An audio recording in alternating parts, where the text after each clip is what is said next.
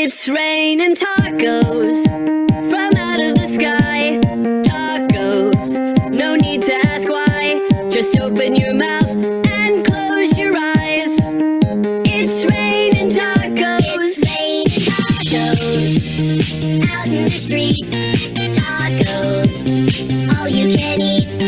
Lettuce and shells, cheese and meat. It's raining tacos. Yum, yum, yum, yum, yum, yum.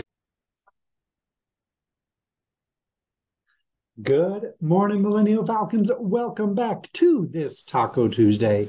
It's raining tacos. It's Tuesday, and it's actually probably going to be raining today. Man, I couldn't pick a better song for today. I think you probably know why I'm talking about tacos, but we'll get to the lunch menu here in just a little bit. Thank you for showing up on Time Ready to Learn. We hope you're off to a great start.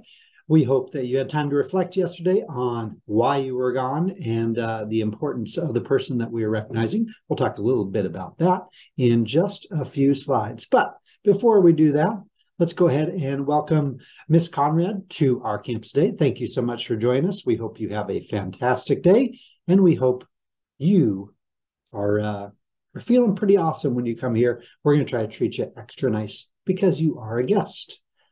Our menu today, and it's actually got the entire week up there if you want to sneak into it there. But if we're taking a look at Tuesday, we got crispy beef tacos, we've got a cheese quesadilla, and we've got a fresh turkey and cheese sub. Tacos, awesome. But the other part of that song, the raining part, I don't know if we're going to be doing outside seating today. It's going to be pretty cold and rainy. So right now, unless things change, the 17th is right here on my screen. We would have Miss America, Miss Seymour in our first lunch, Miss Sophia, Miss Brinkley in our second lunch, and Miss Olney and Miss Beth in our third lunch. But when I'm looking at my weather app today, it shows that it's going to be raining during the lunch hour and during dismissal. Awesome. Thank you, Mother Nature. Those are two great times to have rain coming down. But at the same time, when there's rain in the forecast, it doesn't always mean there's going to be rain. Even if there isn't, we're going to kind of pay attention to our equipment outside, all the different things for now, without even looking at it, because there was rain over the weekend. I'm going to say stay off the grass until further notice. We'll have our duty staff letting you know that this morning before you get to school and see these announcements. But until further notice, let's stay off that grass. Who knows what it's going to be like out there, and we don't need you getting all muddy. Again, yesterday was, we had it off, and it was to honor and to remember Dr. Martin Luther King Jr. We talked a little bit about him on Friday. I'd encourage our teachers to talk a little bit more, if you didn't do it on Friday, to do it today, just to honor the greatness of this man. He's one of our great civil rights leaders, really preached the idea of peaceful protest, and that's why we had yesterday off, and we hope it was a good one for you. All right, we're up for another round of Guess That Teacher, and we have a bunch of clues on here. See if any of them help us a little bit more than others. This teacher's first job was babysitting. I think we'll probably see that quite a bit.